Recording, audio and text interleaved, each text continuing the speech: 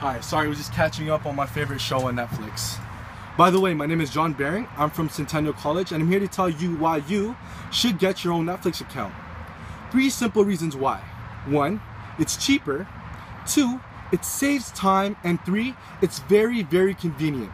Now, number 1, the reason why it's cheaper is because you don't have to go to those Walmarts and Best Buys to buy a $10 to $20 DVD, when you could just only pay $7.99 a month to have access to hundreds of movies and TV shows and documentaries all from your device.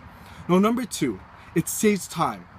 Unlike before, you don't have to get up and physically put the DVD in the DVD player, wait for it to load, walk back to your seat, and then press play, when you can simply go to the website and press play all from your device. Now, number 3, it's very, very convenient, because I can be in the comfort of my own home.